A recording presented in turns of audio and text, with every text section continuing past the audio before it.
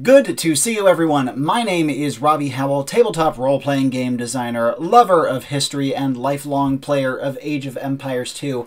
And if you've been watching my channel since way back in the day, you would know that I love African history. I was just getting back into AoE2 when the African Kingdoms expansion came out, and it was mind-blowing and wonderful. One of the things that really sucked me back into the game and made me thrilled to see its resurgence, even more than I already would have been.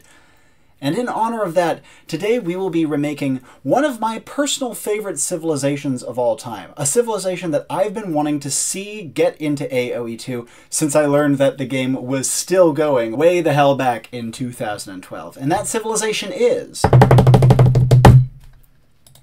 the Malians, which I have rebranded as an archer and monk civilization.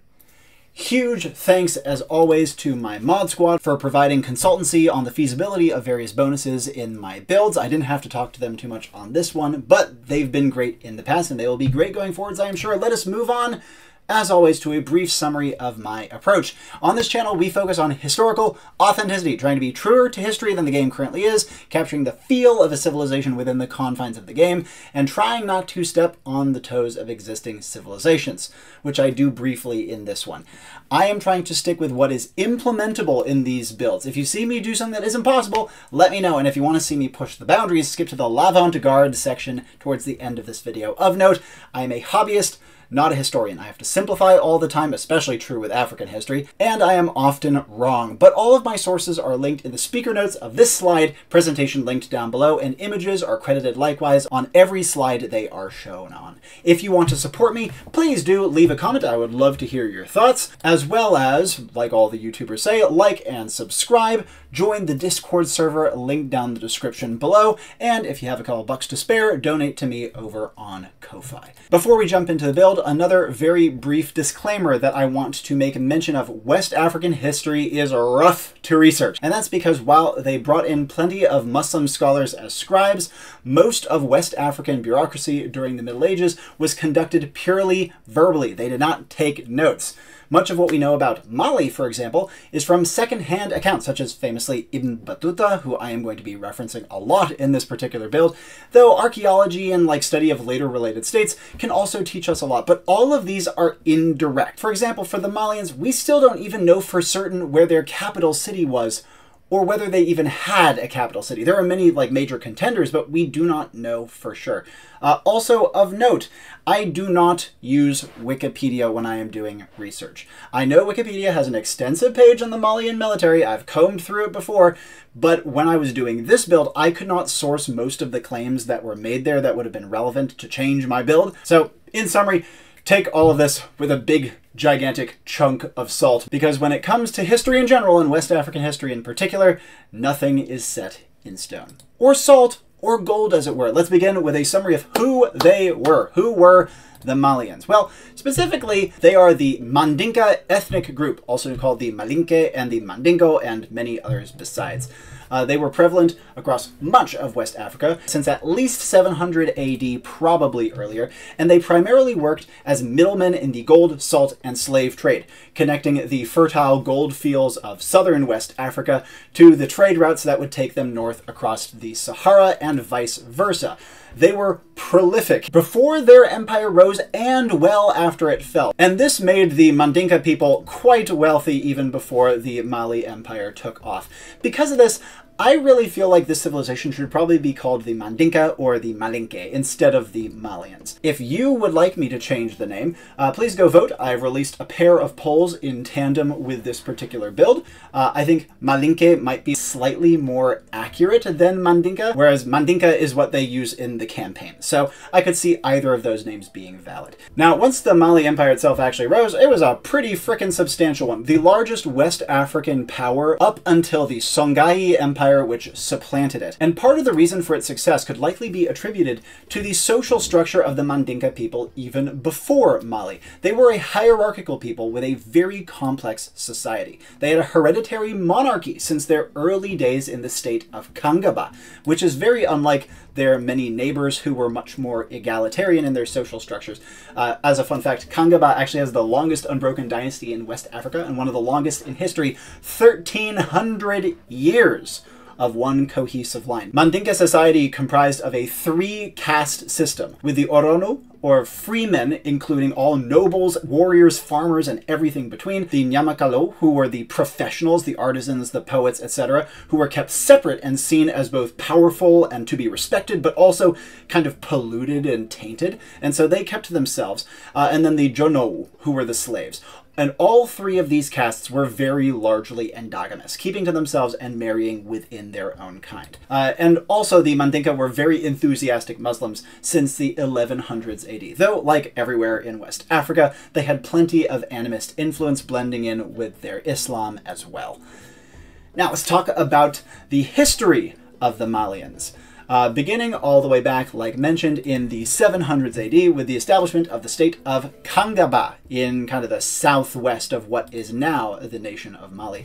They were a vassal to the great power Ouagadougou, or the Ouagadougou Empire, or the Ghana Empire as it is also called, and contemporary to other powerful city-states like Gao. If you want to see what my take on Ouagadougou would be, go take a look at this build up here, the Ouagadougans, which I later renamed to the Soninke. But Ouagadougou was not to last forever, and once it began to crumble, Kangaba started making territorial claims in the 1100s AD, and it was these territorial claims that made them clash with the Soso kingdom, also former vassals of Ouagadougou. The Soso would win these conflicts and rule over Kangaba for quite a few decades before a successful rebellion in 1230 led by Sunjata, featured in the Sunjata campaign, would give Kangaba its independence. The climactic battle of Krina was what capped it all off, after which the Mali Empire was formally established by Sunjata Keita. The new Mali Empire quickly began to secure nearby holdings across its subsection of West Africa. They took gold fields in the south, key cities along the Niger River, and pushed back nearby rivals in all directions, including the Mosei in the south, Gao along the Niger River in the east, as well as the Tuareg Berbers up in the north. Within 100 years, it had reached its greatest extent, ruling from modern Nigeria to the Gambia and as far south as Ghana, an absolutely vast territorial expanse. Taking the Tagaza salt fields up in the north was the cherry on top, another immense source of profit that allowed the Mali Empire to skyrocket in terms of its treasury. And this stupendous wealth was what put them on the world map, after, of course, Mansa Musa's famous market-crashing Hajj all the way to Mecca, after which Malian embassies were permanently established in both Morocco and Egypt, as well as a few other places around the Islamic world. However, by the mid-1300s, a little bit after Musa's time, cracks were starting to show, and their decline in earnest started in around the 1400s AD. In 1440, Gao rebels, leading to the rise of the Songhai Empire, and other Malian vassals quickly seized upon this weakness. Takrur and the Wolof in the west, as well as the Mosei in the south, rebel soon after and cause serious problems. Then the Tuaregs come in from the north and take a bunch of key holdings, but the Songhai came sweeping in and kicked out all the other rivals, pretty much taking over everything that Mali had controlled by about the 1500s AD. Mali pulled its borders all the way back to Kangaba, the original kingdom that started it all, but Kangaba did pretty well for itself up until it was assimilated into later greater empires past the AoE2 timeframe. Though of note, a rump state of the Malian Empire called Kabu actually made it all the way to the 19th century. And later European studies of Kabu allows us to infer some of what we think we know about the medieval state of Mali itself, since a lot of Mali's practices were preserved in large part in Kabu even after they were lost across the rest of its old territory. So where are they now? Where are the Malians now? Well, the Mandinka/Malinke people are still prominent in West Africa today, and even Kangaba is still on the map, though it's a very minor player. And naturally, the name Mali survives in the modern state of Mali, covering much of the territory that the mighty empire once ruled. An incredibly consequential state, arguably the definitive medieval West African power. Let's talk about flavor, the beautiful aesthetic details that make Age of Empires civilizations special. And I'm glad to say the official Malian civilization does a great job on this. The language that we have now is Eastern Mandinka, which I think is actually quite a good language for them and seems reasonably well researched. The ensign, I would personally keep for now, though if I were to change it, I would probably make it to do something with this flag you see down below, which seems to be like a semi-accurate reconstruction of a flag that Mansa Musa himself potentially brought during his Hajj. So I'm strongly debating changing it because the current ensign is kind of like generically West African rather than being nice and specifically Malian, but you guys tell me. Again, this is the other thing I have a poll on. Go vote over in the community tab of my channel if you have strong opinions as to whether I should change the Malian's ensign or keep it as is. But let's move past that. Architecture, African, woohoo, nice and easy. Wonder, I think the current one, the Great Mosque of Djenné, is great. I would not change that whatsoever. And the castle, I would also keep, though mostly for lack of better options. It's really hard researching medieval African fortifications, so they can keep their castle for now. With flavor out of the way, let's talk about campaign. And while Sunjata really is the obvious pick for a campaign protagonist, for want of more options, I am going to toss Mansa Musa into the ring as well. While this fine fellow was best known for crashing the gold markets and going on his famous Hajj, he was also a very successful king in and of himself. He fought many enemies, such as the Mossei, the Hausa, and the Tuaregs during his journey towards Mecca, and he of course interacted with the Islamic world on more peaceful terms. So while you would definitely want to have his Hajj as one scenario in this campaign, there would be plenty more to do on the military front. That being said, Sunjata Keita is pretty much the best pick that you could hope for with a Malian civilization. Like I said, I've put Musa here for variety, because civs should totally be able to have more than one campaign each. I'd love to see 2 or 3 per. But yeah, if you had to only go with one, Sunjata is probably the correct pick. If you want to see some additional AI player name options, take a look on screen right now. I've come up with some pretty cool ones. But with that being said, let's move on to major themes. Whenever I study a civilization, I try to find major overarching patterns that I can use as major goalposts when I am crafting my build for them. And for the Malians, here's what I've come up with. First of all, economic prosperity. So they had a strong pastoral and agricultural tradition. Compounded by their wealth and other resources amassed through trade, they became absolutely loaded. Multiple visitors to Mali remarked on the great abundance of the land. Not even talking about the wealth, like just the land itself seemed particularly fertile and fecund. And there was this really fascinating belief I found, where the Malian people, even great kings like Musa himself, had this belief that a land's productivity was tied to its native inhabitants living there. Hence, if you conquered a land and kicked out the locals, the land would stop producing. And so, therefore, because of this theme, I wanted to see awesome economy with great endurance to that economy, going well into post-imperial age. Another major theme, decentralization. What the heck do I mean by that? Well, most of the Malian Empire at its height was made up of autonomous vassal states.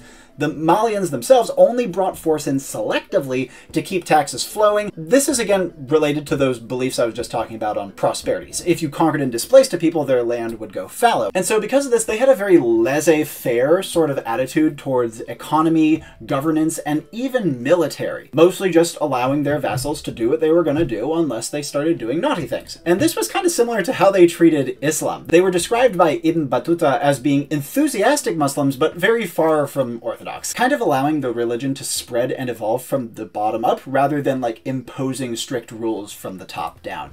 And so because of this theme, I wanted to give them strong incentives to spread out their base and take a lot of land, putting a big emphasis on town centers to represent kind of provincial self-governance, as well as give them an unconventional but effective monastery.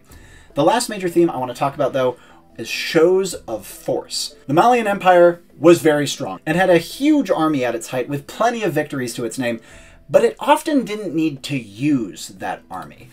They mostly fielded archers with an expensive kind of heavy cavalry corps at their heart. Their bows weren't particularly powerful and their horses had to be imported at great expense to the ruler, but being able to field a huge army, by some accounts numbering as much as 100,000 men, often won battles before they were even fought.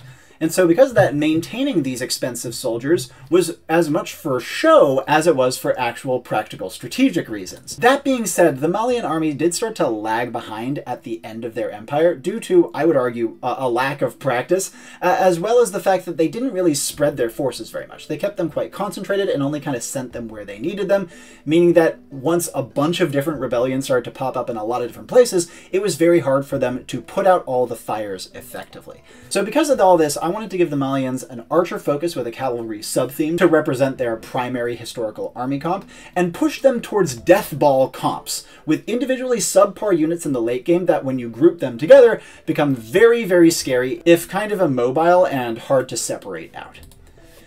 Now, that brings us to the end of the history section. If that's all you're here for, thank you so much for watching. But if you, like me, love Age of Empires 2 and want to see what I've done with the Malians, let's move on to civ design. Beginning, as always, with an official civilization review of the real Malian civilization. Let's talk about the good. They have a great tech tree. I only made a couple of changes outside of the stable, which I changed a good bit. And overall, I think that's really commendable. I actually really like the theme the real civilization has of having like a perfect castle age and a poor imperial age tech tree. And while I haven't kept that precisely, I was inclined to keep rather close to that vision because I find it compelling. I think the gold bonus is apropos, though I think kind of overemphasized. And I think that their unusual cavalry dynamics is repped okay. I think the university tech speed bonus and the wood discount bonus are both in kind of the right direction, if a little bit simplistic. And overall, though, something I forgot to put on this list, I think that their flavor is great. Like, some of the best actually in game, between their wonder and their language both being perfect, and their castle and their ensign being, like, fine. That's really, really good. And I love to see it in an African civilization. It would have been so easy to half-ass all of that. Now, as for the bad, the Gabeto is laughable. It's one of the worst historically grounded units in the game, and clearly was just there to try to, like, blend together a bunch of cool ideas and hope no one noticed. But I do, and I don't like it. I also have no idea where the infantry armor thing comes from. Maybe it's to do with, like, the African quilted armor, but that was mostly for cavalry. But the biggest problem is trying to cram a whole damn region into a single civilization. It's clear that the current Malians are trying to just represent all of West Africa, presumably because the devs had no idea when they'd be able to come back here, but even so, I will never personally favor this solution. So overall, my grade for the official Malians is a B. I actually think it's a top 10, maybe even a top 5 civilization in the game in terms of historical authenticity. There is some questionable stuff that reeks of Wikipedia, frankly, but it is otherwise inoffensive, and it only has 2 very fixable big problems, the Gabeto and cramming all of West Africa into one civ. And both of those we are going to be fixing today. So honestly, commendable effort. Nicely done, official dev team. Let's go over an overview. The Malians, an archer and monk civilization. First bonus. Town centers and castles spawn 3 free archers when built. Now, this is trying to reference a couple of things. First of all, the majority of their army comp being archers, but also the Mandinka Horonu caste, like I mentioned, encapsulated everything from farmers to warriors to nobles. So you have like a farmer's building, the town center, and a noble building, the castle, both generating warriors, since all of them shared a caste. Second bonus, gold lasts 25% longer, other resources last 10% longer. Yes, I know this is kind of ripping off the Mayans, but I think it's very dumb that they have that bonus. As friend of the channel, You May Crab, said when I quizzed him on AoE2 trivia, go take a look at that up here if you haven't seen it before, that's the sort of bonus that is only really justified in, oh, they were very resourceful people, rather than having any sort of substantive grounding behind it. Whereas for the Malians, they had the famed abundance of their land, and their beliefs surrounding abundance being tied to indigenous occupancy, which I think works really, really well for this sort of bonus, with obviously an emphasis on gold. Next bonus, Jali aura benefits archers. For those of you who didn't see my Songhai build, the Jali is a new regional unit for West Africa, sometimes better known in English as a griot. A bard-like figure in noble courts of West Africa. The Jali I will be getting into a little more later on, but for now, suffice to say that they have a military-focused aura that normally doesn't benefit archers, and this bonus lets them benefit archers. This is because the bow was a symbol of authority in Mali. The twanging of bowstrings was reported by Ibn Battuta to be a sign of approval, kind of like applause during court. And archery skills were a notable point of praise in songs to the king and other nobles. So between that and their archer focus, I felt like this was a very appropriate bonus. Last, civilization bonus, monastery technologies researched 80% faster. Like I said, they were eager adopters of Islam, though not necessarily orthodox, hence why, as you'll see later, they do not have a perfect monastery, but still quite a good one. This is also referencing the current university tech speed bonus, which I think is, again, in kind of the right direction, but monastery is honestly more appropriate. Lastly, their team bonus, the first monastery built spawns a free Jali.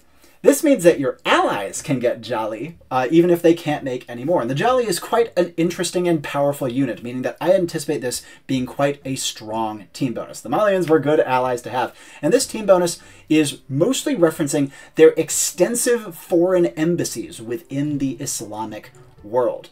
They were the only West African power to actually have real presences in foreign courts well up north across the Sahara.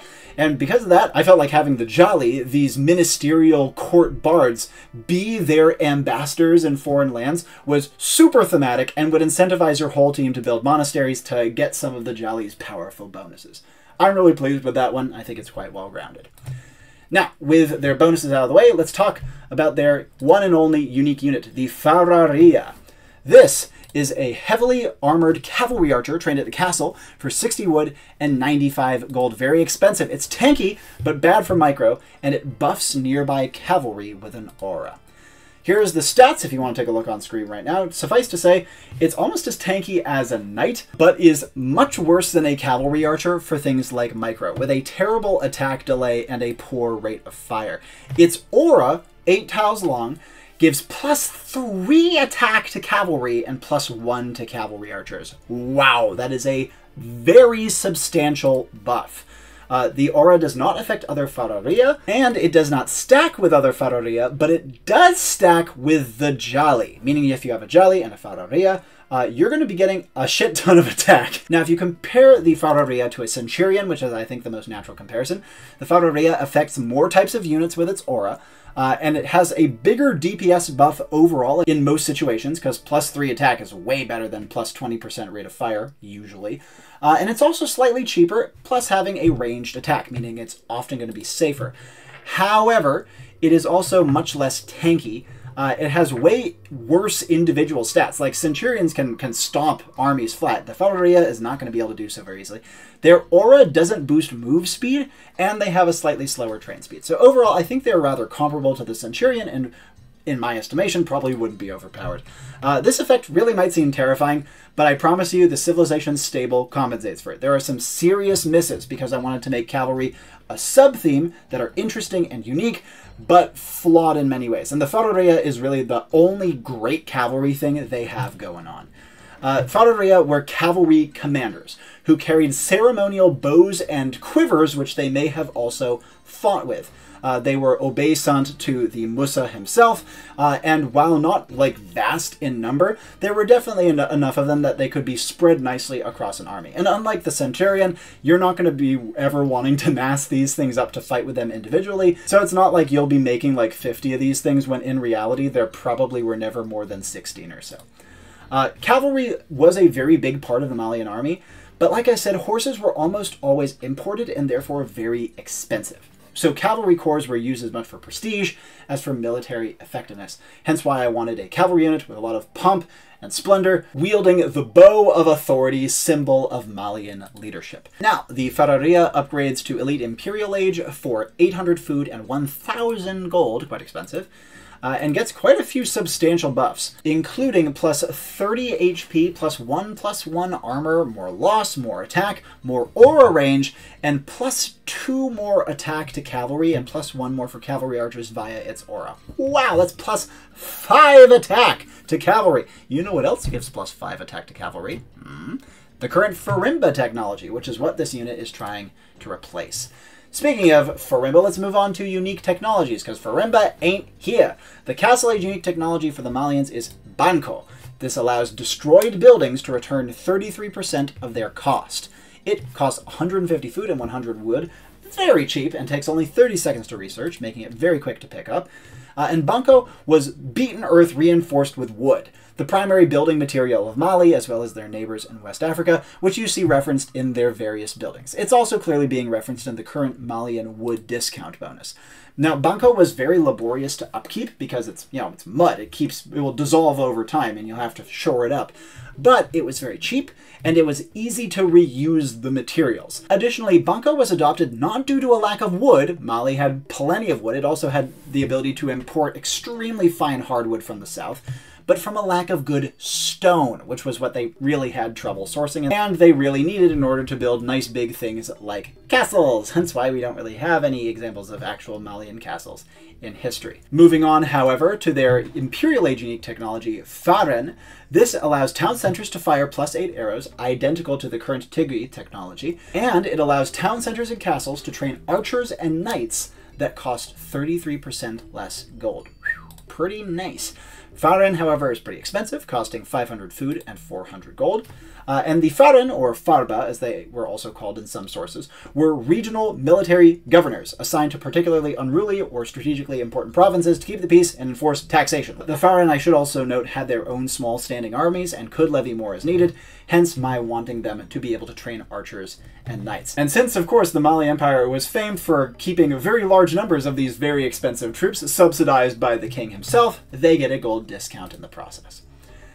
Next, let's talk about regionals. There's a couple to mention, including 2 familiar faces and 1 newcomer. First, the Jali. I'm not going to go into full detail on this one. Like I said, you can see more about them in my recent Songhai build. Click up there if you want to see it in full right now. But to summarize, the Jali is monk-like, but cannot convert. Instead, it has 2 auras, one boosting work rate for Vils, the other boosting attack for infantry and cavalry. They would be available to a bunch of West African civilizations, Malians, Songhai, and my earlier builds, the Soninke and the Mosei.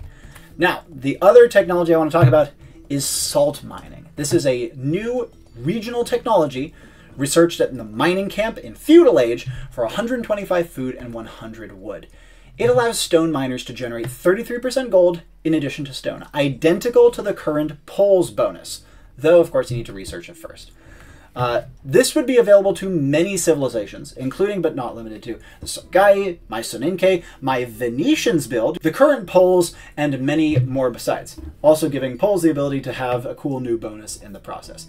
Salt was arguably more important to West Africa than gold. Whoever controlled the salt in West Africa usually controlled West Africa, especially the fertile salt fields of Tagaza in what is now northern Mali. And because of that, it is just silly to me that salt mining is kept exclusively to the Poles with that one bonus, when frankly West African civilizations were way more famed for their salt production than Poland or frankly anywhere else in the world ever has been. So salt mining, new technology, and not just confined to West Africa. Lastly, the Malians would receive the Genitor, which would be identical to how they are now. I'll be talking about further availability for the Genitor in an upcoming video, but for now, suffice to say, they'd also be available to the Songhai and also the Mosei. Now, with all that out of the way, let's talk about some tech tree grades. Spirit of the Lost, beginning with infantry, it's a C-. No champion and no halberdier, that's kind of rough. No blast furnace, blows. They don't have blast furnace, just like the current official version. They do have the Jali, which do buff infantry, but even so, maybe at best you could give them a C. Next, archers, it's an A-. They miss hand cannoneer, they miss Parthian tactics, and they miss the elite Genitor as well as bracer. But they get free archers from their TC and castle bonus. They get the Jali buffing archers uniquely, and they also have Faren allowing them to train cheaper archers from their castles and town centers. This gives the Malians a rather unconventional playstyle with archers, where you can field like a ton of kind of weak ones, go for a massive power spike in late castle, early Imperial Age, or try to clump them together and rely on the Jali to up their damage output, even if their range kind of suffers. I think overall it is still deserving of an A-. Hopefully I have done my job in making an actual archer civilization that misses bracer. Cavalry, it's a B. No bloodlines, no husbandry. Ugh! As well as no paladin and no blast furnace. Oh god! Ah, you're killing me, Robbie. I know I'm killing you, but bear in mind, they have the Jali, which buffs cavalry attack in an aura. They have the Fararia, which majorly buffs cavalry attack in an aura. They also have Faren, which lets them train discounted knights. I think you can see why I'm not giving them lower than a B. That has the potential for some disgusting attack stacking though admittedly very fussy and with some serious weaknesses. Come to think of it, the archers also kind of benefit from the Fararia, but only with the cavalry archer and the Genitor, so I think I'll keep that at an A-. Anyways, cavalry, B. Another very unconventional take, kind of like their archers. Siege, it's a B-. No siege onager, no bombard cannon, no siege engineer. Not great, but still they have siege ram. Next, defenses, it's a B. They have every Castle Age technology available in the university, and no Imperial Age technologies besides chemistry. They also like bracers and hoardings. But Banco lets them refund a bunch of resources, including precious stone. And they have Faren, which of course lets their town center fire arrows and also lets some of their key defensive buildings train great units when needed. So overall, I think a B is reasonable. Maybe a B-. Now, Navy. It's a B-. No cannon galleon, no shipwright, no bracer. But everything else is there, so you can still go fast fire ships and have a grand time, and your war galleys aren't terrible in Castle Age by any means. So mostly generic, but a pretty complete tech tree overall, just held down by no bracer. Economy. It's an A. They have every ecotech in the game besides the stone mining line to represent their lack of good quarryable building stone. They do have salt mining, however, to compensate. So stone income is going to be doable and get you some extra gold, but it's going to be slow. They also have the Jolly, which they get for free from their monastery bonus. They have Banco to refund some resources when needed. And on top of all that, they have the longer lasting resources bonus that they semi-steal from the Mayans. So overall, I think you can't justify any lower than an A for the economy. Very strong, definitely the crowning jewel of this civilization. And lastly, monks. It's an A-. Like I said, they have an unconventional monastery, much like their unconventional archers, cavalry, and navy. Woohoo! But they're missing block printing and faith. Block printing hurts, faith doesn't really matter. They do, however, once again have the Jolly, which spawns for free from the monastery, even though it's normally trained from the castle, I must emphasize. But they get one for free from the monastery. Their monastery text research much faster, and the Jolly does benefit from sanctity and fervor, meaning that the Jolly is really the reason for this A- grade. The monks themselves are far from bad, besides block printing. They're great in Castle Age, and you will be able to get the technologies for them that are relevant much, much quicker, which can help from time to time. So overall, A-. And now that we have an idea of their tech tree, let's move on to an overview of my intended game plan for the Malians. Starting with early game, it's a C. They have an almost entirely generic Dark and Feudal Age, particularly with a subpar Scout Rush due to lack of bloodlines. They do have the long-lasting resources thing, and that definitely helps out a bit in early game, but it really only starts to pay off in mid and late game big time. So overall, I can't justify higher than a C between a worse than average Scout Rush and an eco bonus that isn't going to do a ton until the late game. Though it will help with your food income, so that's something. Mid game, A+. Excellent Castle Age tech tree. They have 4 misses, the stone mining techs and the stable technologies. They get free archers and free Jolly, so it's easy to protect yourself while you are booming. The Ferraria aura is big in Castle. Even with your subpar cavalry, they're going to be doing more damage than any other cavalry in the game. But of course, kind of fussy, and you have to work around having very squishy and slow cavalry, even if they are doing a shit ton of damage. And on top of that, your longer lasting resource is going to be starting to kick in. You have a ton of options across your tech tree. You are just in great shape in the mid game. My intention was for them to have one of the best mid games in the game. Late game, it's a B+. They're missing blacksmith technologies. Do suck. Yeah, that hurts. But it's compensated partially by auras and great variety in power units. They also have awesome sustainability. They have longer lasting resources, refunded buildings, cheap power units through Farin. So overall, they will outlast a lot of civilizations even if they can't outdamage many of them.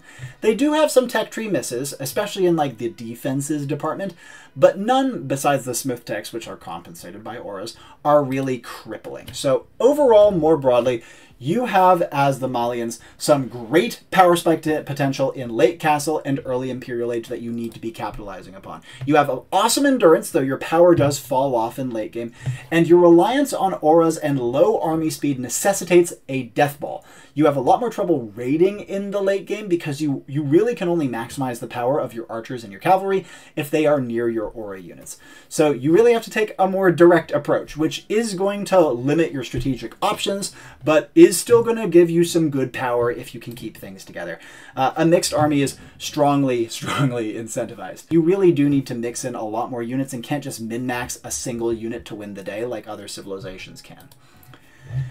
Now, this brings us to the end of the design section. Last up, loose threads. Some other stuff that didn't quite fit elsewhere in the builds, beginning with some uncertainties. My first uncertainty with this civilization is whether it's underpowered. It doesn't really have much of an early game, and while the longer lasting resources is nice, it just might not be enough early. On the Mayans, it's obviously very strong, but remember, they also have a free villager, and I'd argue that's a much better eco bonus, especially early. Their weak early game is well grounded, but I don't want them to be helpless, so I think maybe a little early game buff could be necessary. What do you guys think? Also, Archer Civ without Bracer. Is it even possible? I've really tried my best. I love how the current Malians miss Blast Furnace and Bracer. I really wanted to do something with that, but still have Archers be the focus, as is historically appropriate. And it is true that Malian bows were not very powerful, they just had a ton of them. And the weakish Archer Swarm identity is certainly unique among Archer civilizations. I just don't know if it's enough. The cavalry are in a similar boat. They might just suck too much. I want them to be uniquely strong and uniquely flawed, even more so than the archers, though in a different direction. And the big aura boosts are a cool payoff, but even then it might just be too weak. And also, yet another aura. Don't worry, I'll be changing my Songhai build to have less auras next time I feature them. I might even be able to remove 2 auras from them. So don't worry, I'm not just going to spam aura civilizations in West Africa. That is not my intention. And I know that 2 West African civilizations with an aura unique unit, even if those are very different units and are kind of foils to one another, might be seen as kind of like lazy and trite.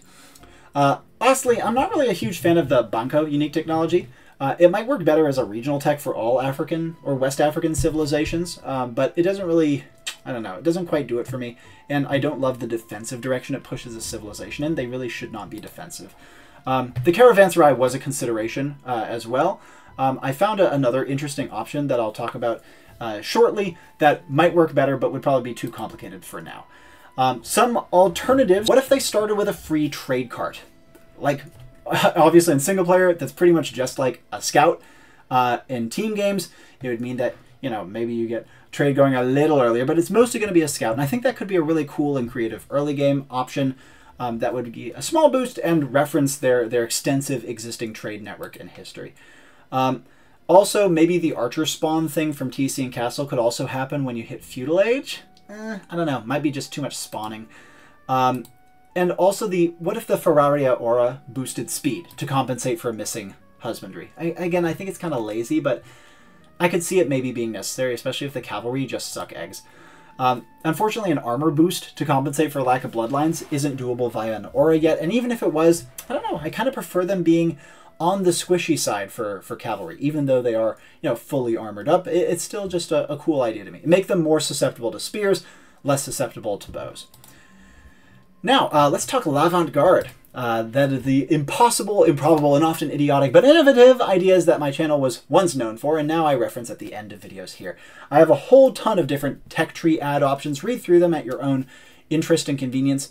The ones that I wanted to briefly highlight would be a series of 2 unique technologies, Dugutigi and Wulatigi. This is the Master of Earth and Master of Bush. These are like local authorities of small communities who are respected by imperial power because it was partially through them that a land's abundance was preserved. And I thought it would be cool if those were like feudal or even dark age unique technologies that allowed the longer lasting resource effect to kick into play. Another one would be the Funduk, which is a regional building, which is like a merchant's warehouse that the Malians would share with Berber civilizations like the Tuaregs and the Moroccans, which we will have builds on them eventually, I promise you. Lastly, I will once again highlight the Knife Thrower, Sahel Cataphract, War Drummer, Tirke, and War Canoes that I mentioned in my Songhai build. I also mentioned several of these in my How Much Can We Add to West Africa video. Go take a look at there if you haven't seen it yet. All of these would be awesome additions, but would probably just be too much for now. Don't worry, I will consider them for future. I just felt salt mining was the most important one. I also had some tabled mechanics, such as the free trade cart thing or the upon advancing to feudal age spawn 2 free archers thing that I mentioned earlier. But other than that, I don't think any of these come anywhere close to supplanting the ones that I have on my version of the build. And with that, we come to the end of this Malians redesign. Thank you guys so much for watching. Before we conclude, let us take a look at the Rework Likeliometer. In my opinion, how likely is it that the Malians will someday be reworked, maybe looking a little bit like this build here? And on the Rework Likeliometer, we have A 4 out of 10. I think it's a possibility, though kind of a remote one. The Gabeto seems to be kind of well-liked and iconic, even though it's stupid. And I think that, personally, that seems to me to be the most likely change they could make, would be to remove the Gabeto and make it like a scenario editor exclusive option and give the Malians a more proper, unique unit. I would be kind of surprised if they did a more substantial remake, though very pleased, especially if they took it in a more archery direction, as I think would be more appropriate to history. But that's just what I think. Now I want to hear what you guys have to say. How'd you like the build? What would you do differently? Do you think that Mali even needs a rework? I don't think it's super high on the list, personally, considering it's one of the better historically grounded civilizations in the game, but it's one that I personally love, and I love the subject matter around, so I wanted to tackle it a little out of order to match the rest of the West Africa thing we've been having going on recently. And along those same lines, what do you want to see me tackle in future on this channel? More West Africa or other regions besides? But until then, my name is Robbie Howell, and ciao for now.